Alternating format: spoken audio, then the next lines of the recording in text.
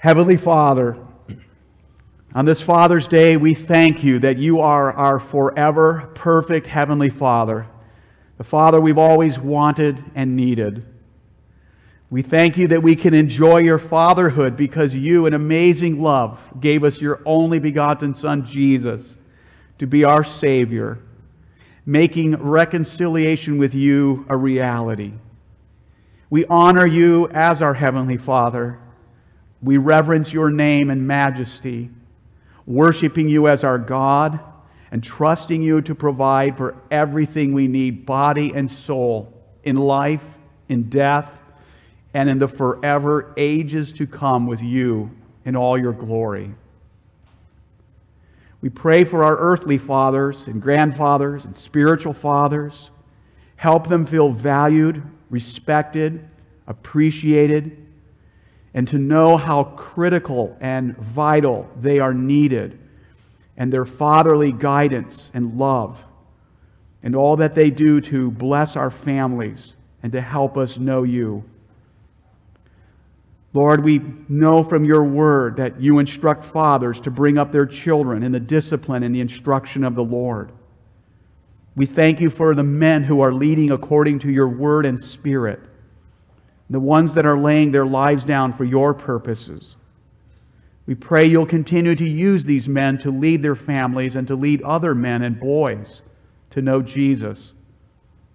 We pray you will strengthen fathers of our nation, that you will continue to empower churches and organizations and individuals to invest in fathers and fatherhood for the sake of our children and the gospel. We thank you, too, for fathers who have opened up their hearts and their homes to adopt children, to love them as their very own and teach them and impress upon their minds and their hearts the good news of the gospel of Jesus and your fatherly love for them as well.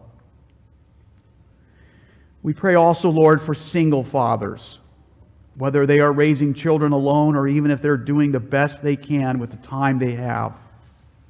We pray for strength, protection, for wisdom and discernment to help them through whatever trials they may be facing.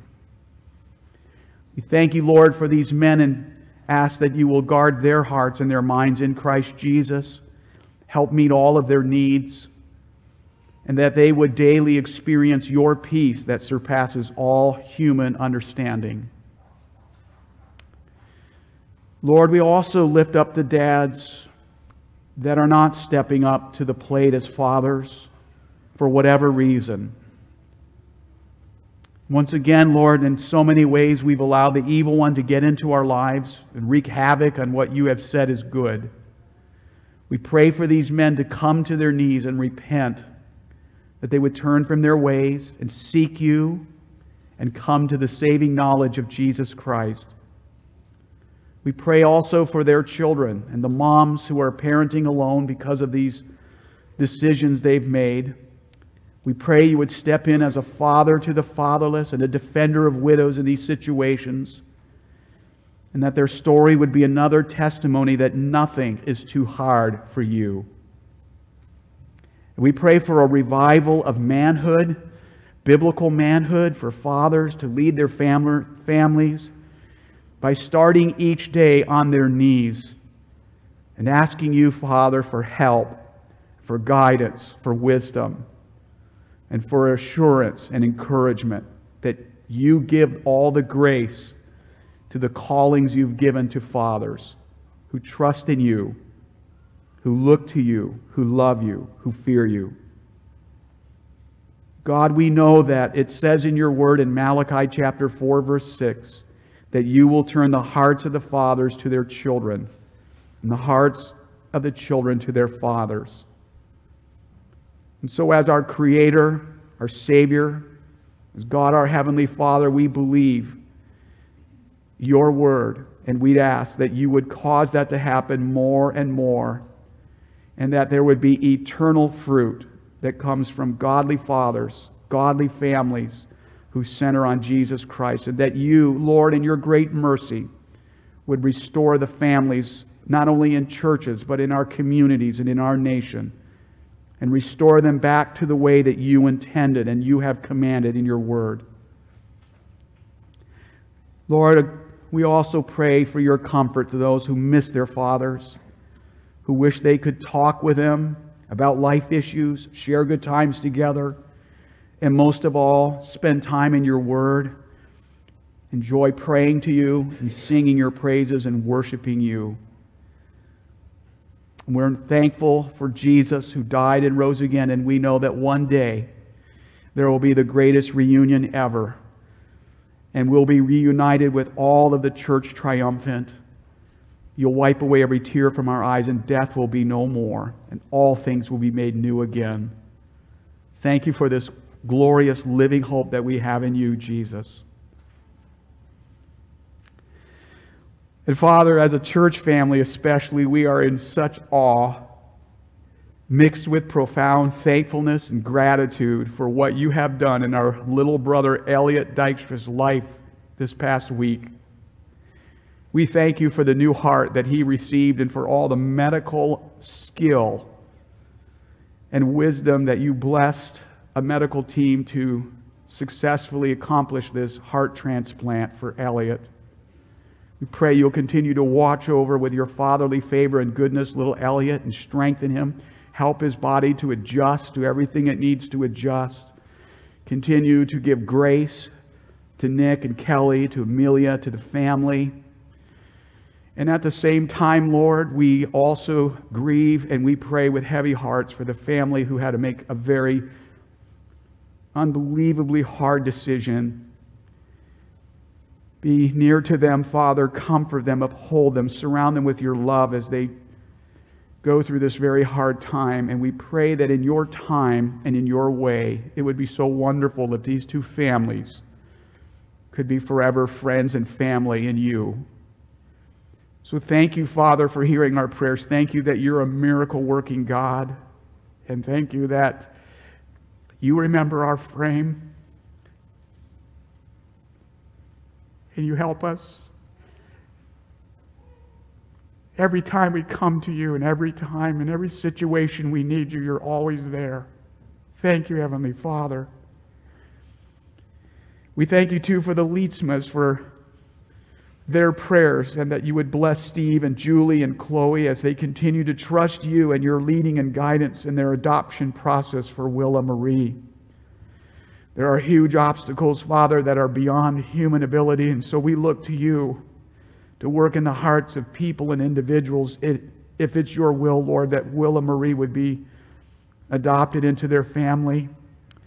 They've had encouraging signs this past week, and we pray that you will bless the progress that is being made and hear their prayers and give them good news. And we pray, thanking you how you're working in their lives, not only loving Willa Marie, but her family and extended family too. We see so much gospel work going on. It's a beautiful thing. We pray that your name would be exalted in this situation.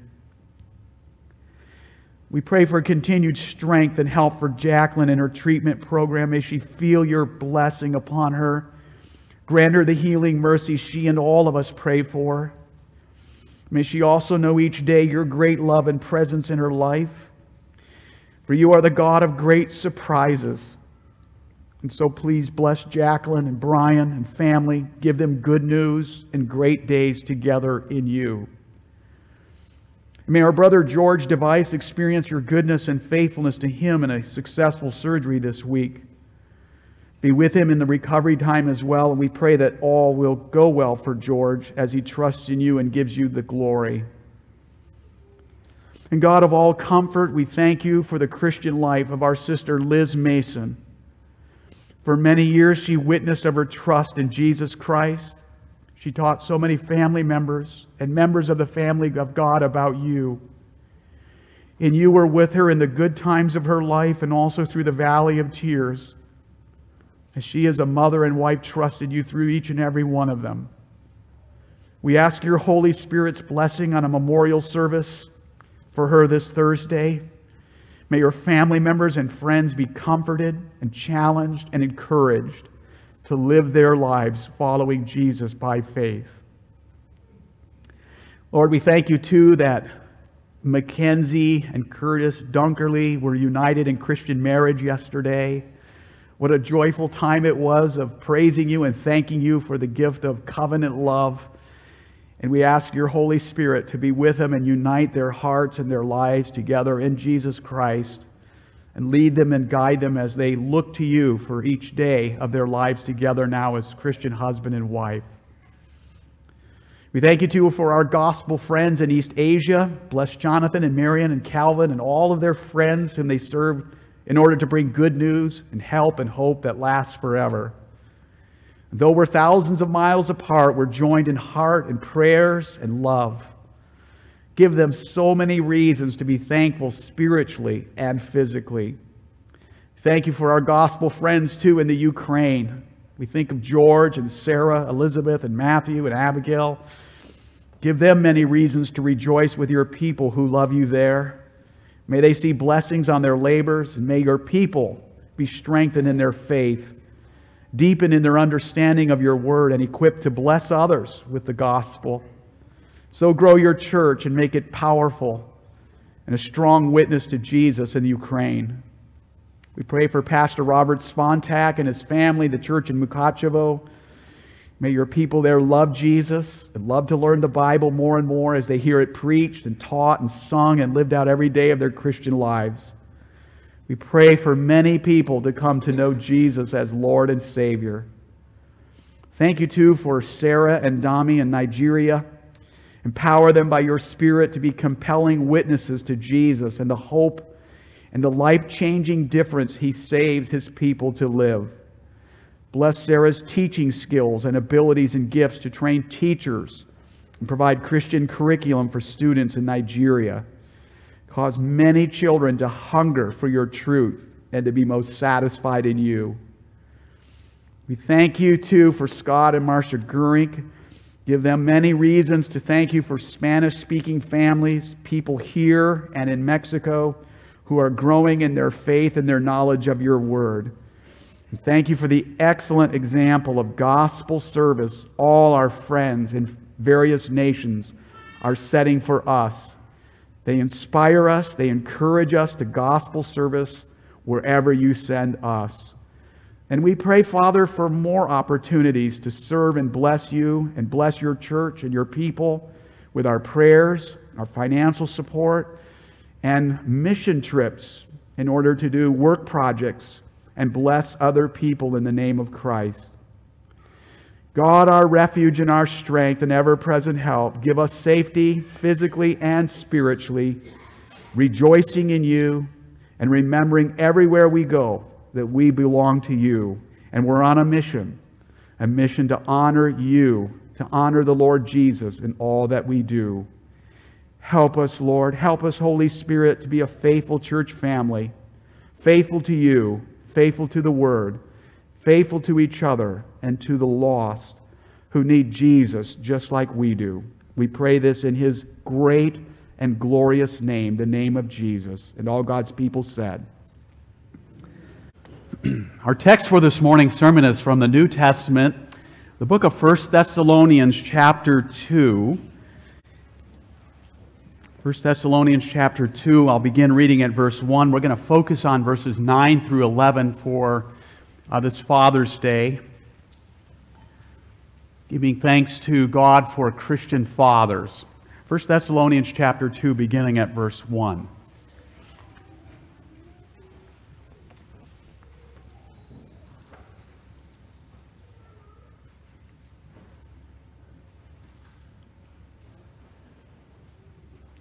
What you're about to hear now is the very Word of God. For you yourselves know, brothers, that our coming to you was not in vain. But though we had already suffered and been shamefully treated at Philippi, as you know, we had boldness in our God to declare to you the gospel of God in the midst of much conflict. For our appeal does not spring from error or impurity or any attempt to deceive, but just as we have been approved by God to be entrusted with the gospel, so we speak, not to please man, but to please God who tests our hearts. For we never came with words of flattery, as you know, nor with a pretext for greed, God is witness. Nor did we seek glory from people, whether from you or from others, though we could have made demands as apostles of Christ. But we were gentle among you, like a nursing mother taking care of her own children. So being affectionately desirous of you, we were ready to share with you not only the gospel of God, but also our own selves, because you had become very dear to us. For you remember, brothers, our labor and toil. We worked night and day, that we might not be a burden to any of you, while we proclaim to you the gospel of God. You are witnesses, and God also, how holy and righteous and blameless was our conduct toward you believers. For you know how, like a father with his children, we exhorted each one of you and encouraged you and charged you to walk in a manner worthy of God, who calls you into his own kingdom and glory. So as far as we're going to read this morning, and may the Holy Spirit help him who preaches and help all of us who listen and then who give to God our response and our desire to want to trust and obey God's word for the glory of God. Dear Trinity family and friends, on this Father's Day, we do indeed give thanks to the Lord for the power of the gospel, for the work of the Holy Spirit in the life of a man, especially a father and a grandfather and a spiritual father. It truly is remarkable that what we've read here and what we've heard read from the Apostle Paul, that he could present, invite, and welcome a close review, an inspection even of his own Christian life, his integrity as an apostle, as a servant of the gospel of Jesus Christ. It's truly remarkable, because those of us who remember his life before he was a Christian, in 1 Timothy chapter 1, verse 13, for example, here's what the Apostle Paul said about his former life before Jesus Christ saved him. I thank him who has given me strength, Christ Jesus our Lord, because he judged me faithful, appointing me to his service, though formerly I was a blasphemer, persecutor of Christians, an insolent opponent, a violent man. But I received mercy because I had acted ignorantly in unbelief, and the grace of our Lord overflowed for me with the faith and love that are in Christ Jesus. The saying is trustworthy and deserving of full acceptance. Christ Jesus came into the world to save sinners, of whom I am the foremost. But I received mercy for this reason, that in me, as the foremost sinner, Jesus Christ might display his perfect patience as an example to those who were to believe in him for eternal life. So here's the Apostle Paul. At one time, before Christ saved him, he was a violent man, a blasphemer, a persecutor of Christians. And God in his mercy, God in his grace, God in his love, saved Saul of Tarsus. And not only forgave him of all of his sins, but gave him a new heart and put the Holy Spirit in him and called him to become a gospel missionary, a preacher of the Christ Jesus, willing to even suffer opposition over and over again, and eventually a martyr for Jesus Christ.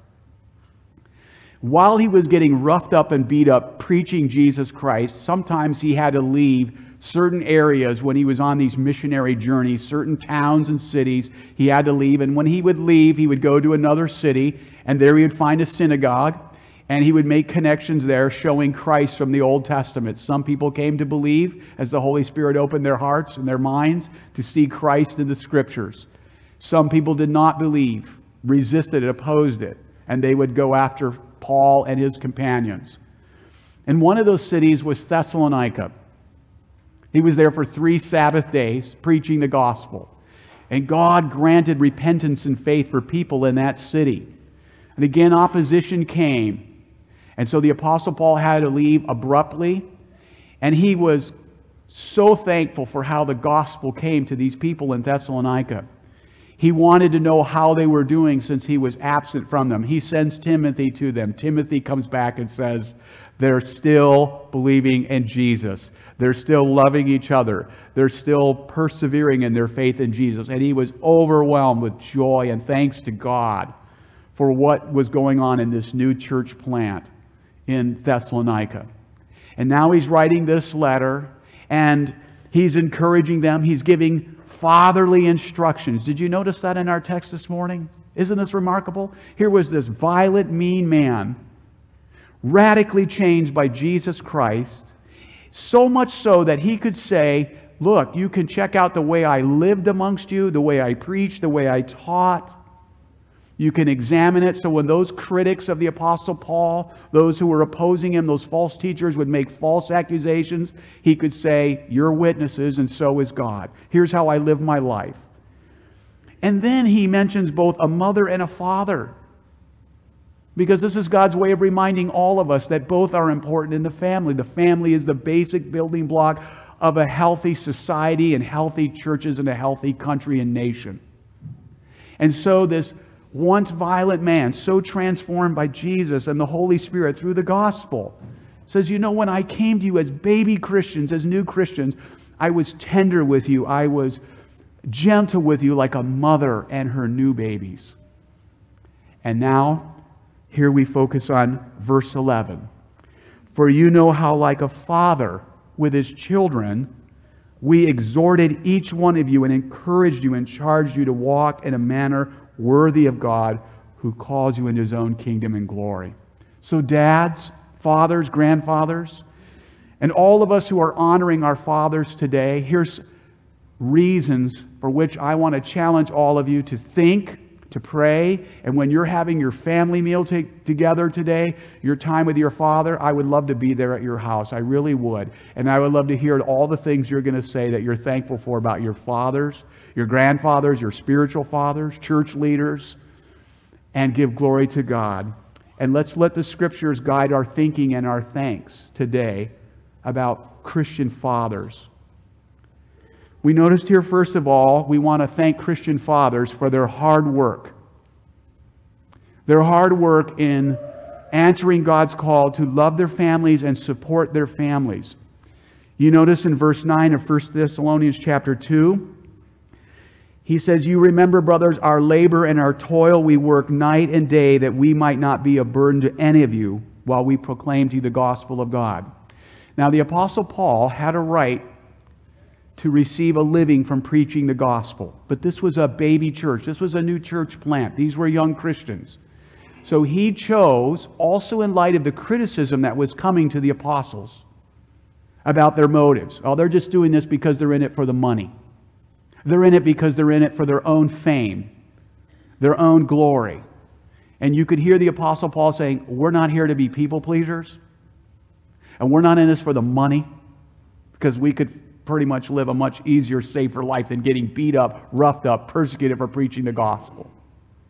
And so they took a choice not to receive monetary gifts or support from them for their physical daily bread. They worked day and night. Paul was a tent maker. Most likely he would preach during the day. He would teach them God's word. He would mentor them like a father. And then at night he would work to support himself. There was one other church that took offerings to help Paul during this, and that was the Philippian church. So between their own working and some offerings from the Philippians, they were able to meet their daily needs. And they didn't have to then take support from this church. They worked day and night. They stayed in the house of a guy named Jason, a Jewish believer. He got roughed up too. He got intimidated for housing them, but they didn't ask anything of Jason or take anything. They supported themselves. And likewise, we want to thank God for our fathers and thank our dads today. Dads, thank you for all the hard work. You get up in the morning, you work long hours, you're tired, and you do that so that you can provide for our families. You can share with your kids, and you take a lot of stress and a lot of burdens so that they don't have to worry about their next meal. They don't have to worry about their clothing. They don't have to worry about their basic daily needs, and oftentimes a lot of extras that dads work hard for to support their families and bless their families. And we do not take that for granted. And not only your hard work, but the example that you have set in a Christian work ethic. And that's what the Apostle Paul was doing here, working hard, toiling night and day, because God teaches us in His Word, our God's a working God. And He teaches us the dignity of work. Adam and Eve, before the fall, were given work to do. Work is a blessing. And a Christian work ethic starts at this. Our ultimate boss, so to speak, our ultimate employer is God. The apostles taught in the gospel in Ephesians chapter 6, as well as in Colossians chapter 3, that we are to work hard, not as men pleasers in the sense that we're just working for an earthly employer, but ultimately we work for the Lord. And so whether somebody sees us or not, we're always going to do our best on the job because God sees it. And we do this for the Lord. And when we work for the Lord, it becomes an act of worship. Work becomes sacred. God is pleased with it. And even if nobody appreciates it, even though they should, God sees and God will reward. And God says, that's my son. That's my child. That's my daughter. Those are my people. And we are taught by godly Christian fathers that our work ethic is not only pleasing to God, but it's a great witness to those whom we work with and whom we work for, because they'll see our value system, our integrity, our honesty, our hard work, showing up early for work so we're prepared, giving a fool's day's work, always learning, improving, trying to be the best employee we can. Thank you, fathers, Christian fathers, for teaching us by your example and your instructions a Christian work ethic. And then he goes on to say, as a father, we exhorted you. Now, exhortation is the idea of teaching. Teaching God's Word. Teaching the Bible. Teaching God's commandments, impressing them upon our hearts and our minds. Thank you, Christian dads, for taking the time and making the time to teach children and family members to know the gospel, to know Jesus Christ, to know God's will for our lives in the Bible. As you know, we pray for our brother Neil Alsma. I visit him every week as he's soon going to be transitioning to his eternal home with the Lord. Some of his children are there at times when I'm visiting, and I was so blessed, and I wasn't surprised at all. But one of his sons said to me, you know, our dad, every time we had a meal at this table, we were sitting at their table, Neil was there. Every time we had a meal, my dad, Neil, would read a chapter of the Bible every meal. And we have gone through the Bible umpteen times throughout our life.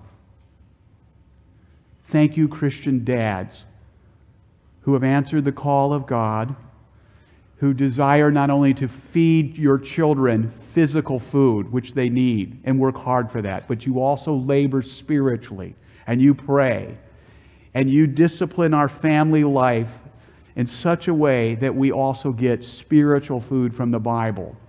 Now, I'm not saying that that's the way every family has to do it, a chapter every meal. God gives us liberty and freedom to be creative.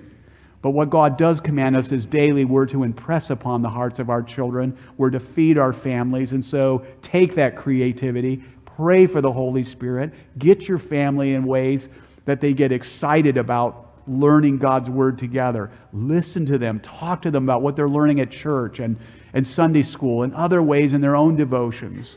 But be a family that really makes a priority, a top priority, to sharpen each other's souls and minds and hearts with a Christian world and life view around the Scriptures.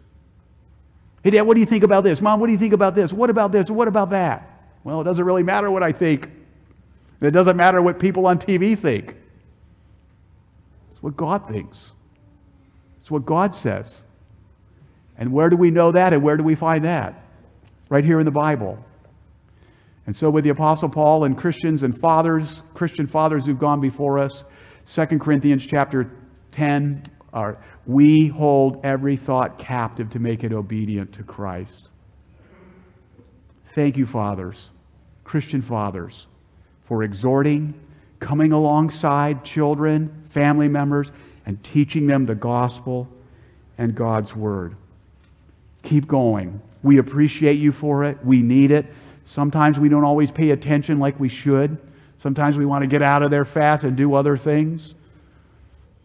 But deep down inside today, we want to thank you for being faithful to the calling of family devotions and teaching us God's word.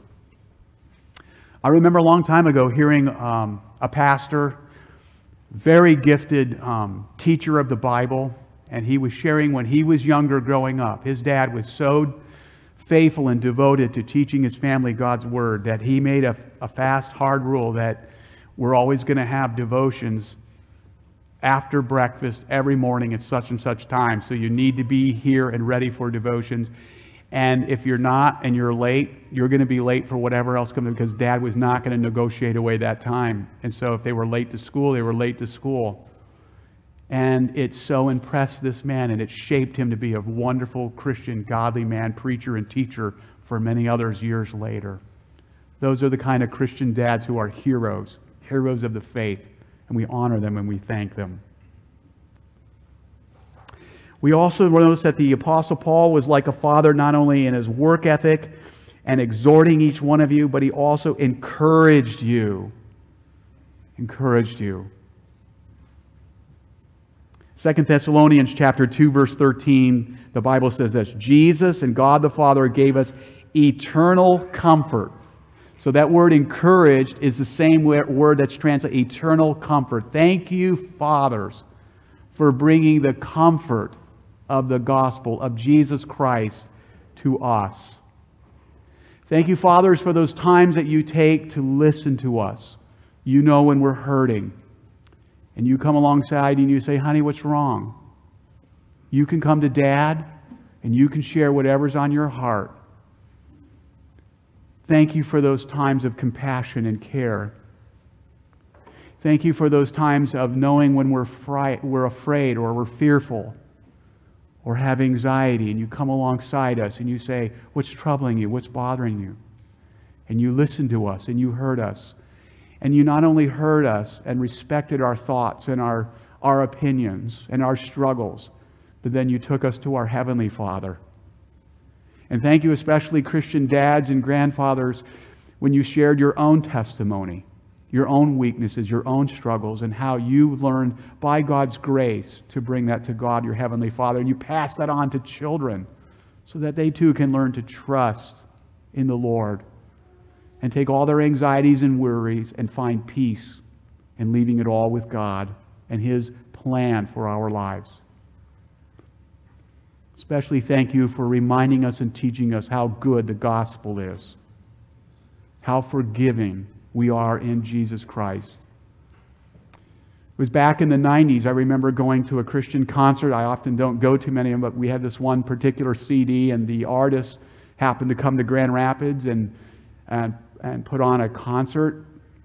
And I kind of learned, it was like the first time I went to a concert, but a lot of these artists then will explain a lot more of the context behind their songs and why they wrote them. And this one particular artist, this Christian artist, she said, before I sing this song, I want to tell you what inspired me to write this song. And she went on to talk about her dad, her Christian dad.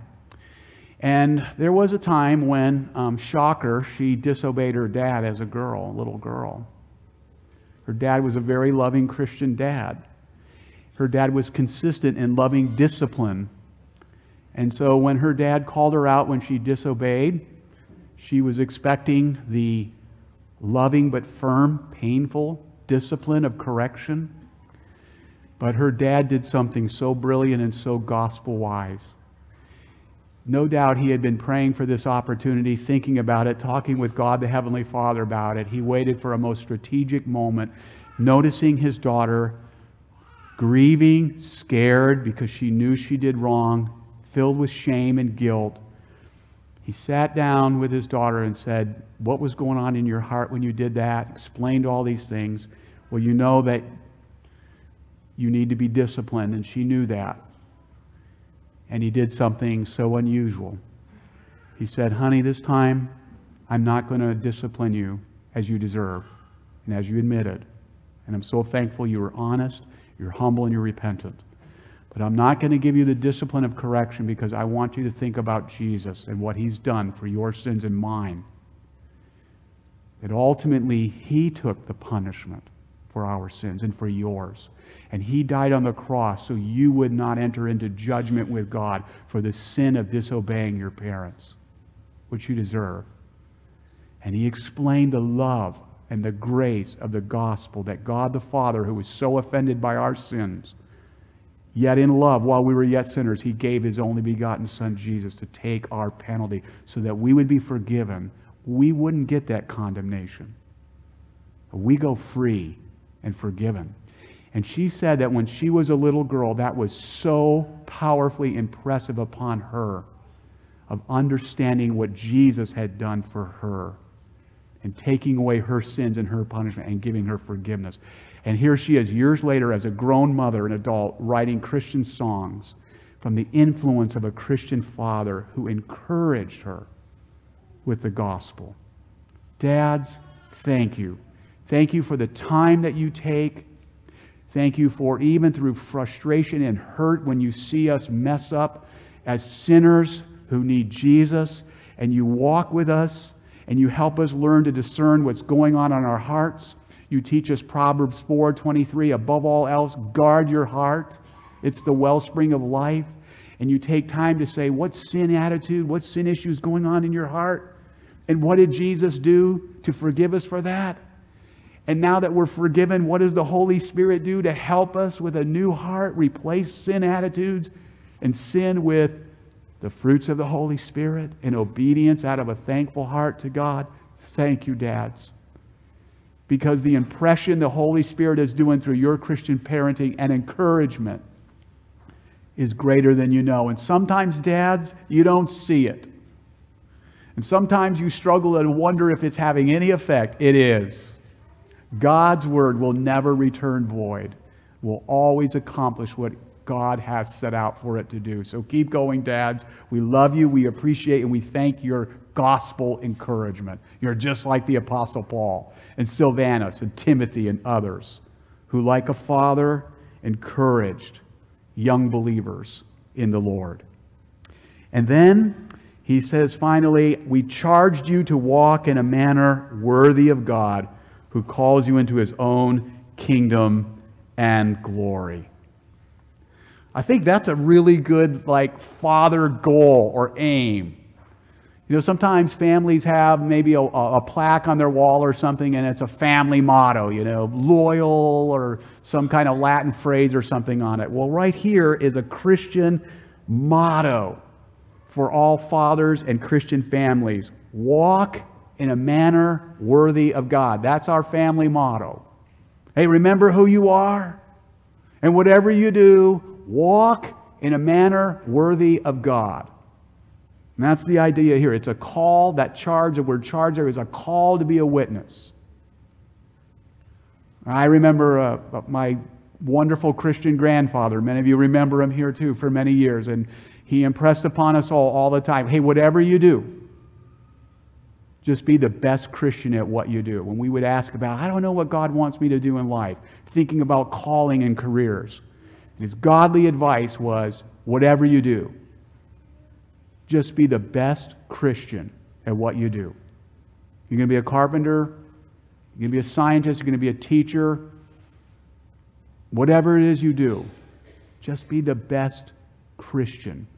Remember that you always belong to the Lord.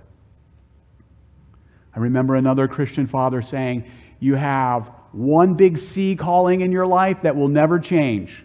And all the rest are just little C's. And sometimes those little C's will change. The big C, you know what it is, right, Trinity?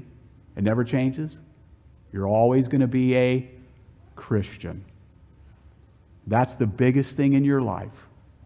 Now, you might have a little calling here. You might be a student, and later on you're not going to be a student. You might be employed. You might be a teacher. All those little C's are going to change. You might be working here. Years later, you're going to be working over here. That C is going to change. That C is going to change.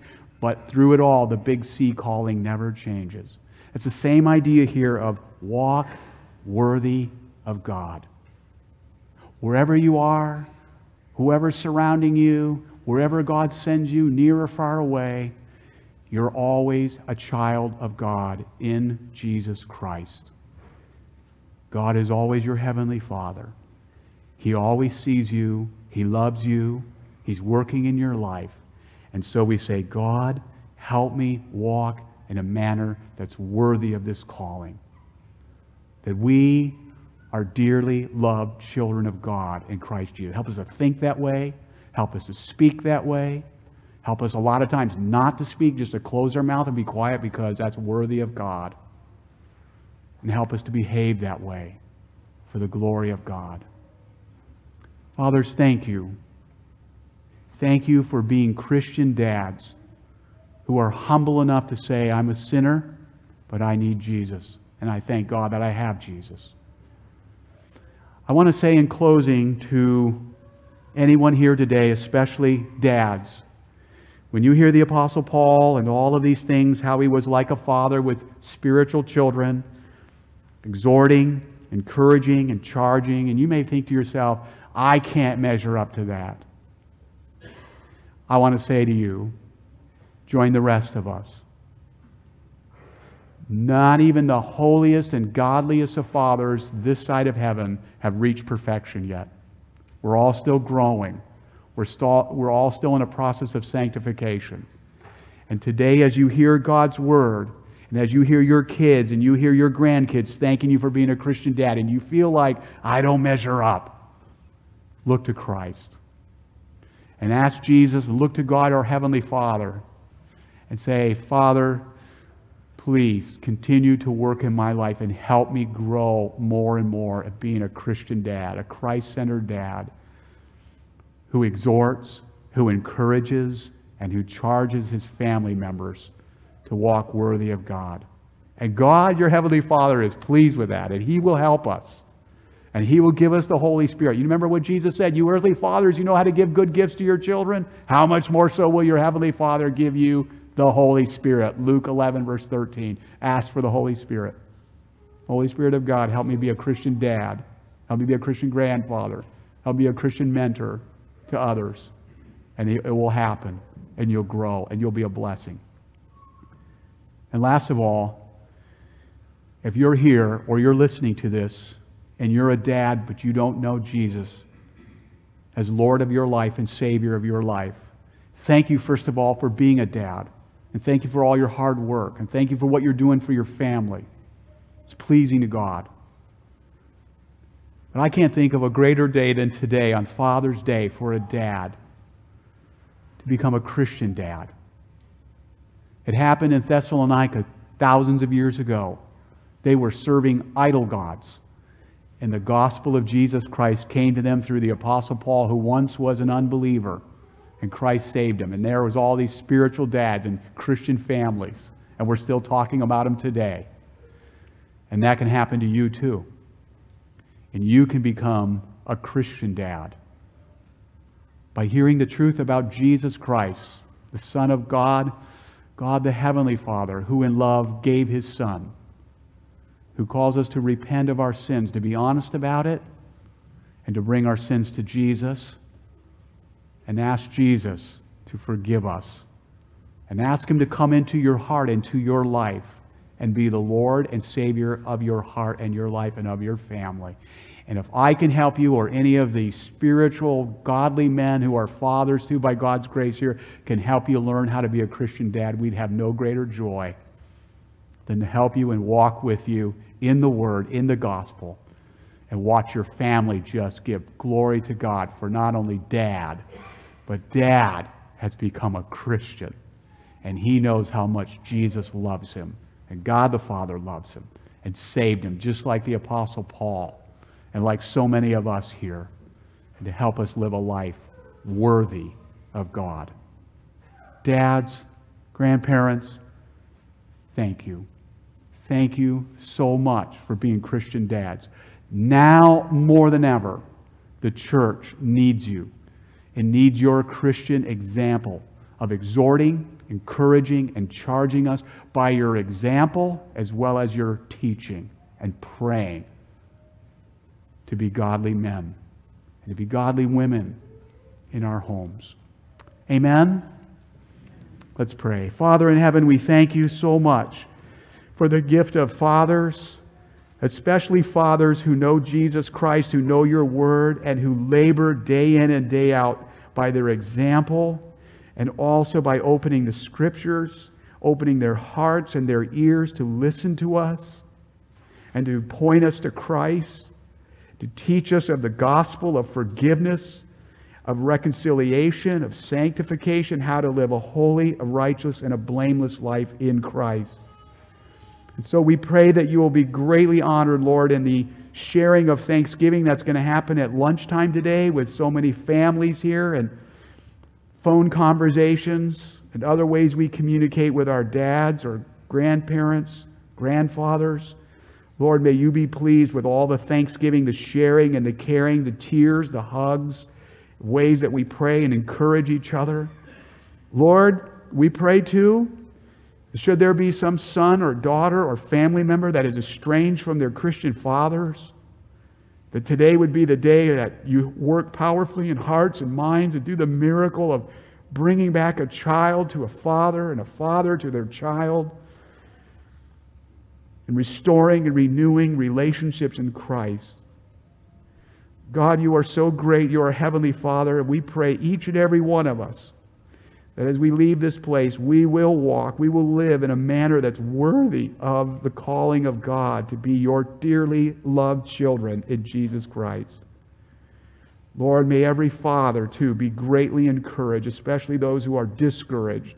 Lift them up, pick them up, encourage them, that you are their Heavenly Father. You love them, you know what they need, and you're there for them. May they be blessed today. Grant them your peace, your strength, your hope. We ask this all in Jesus' name. Amen.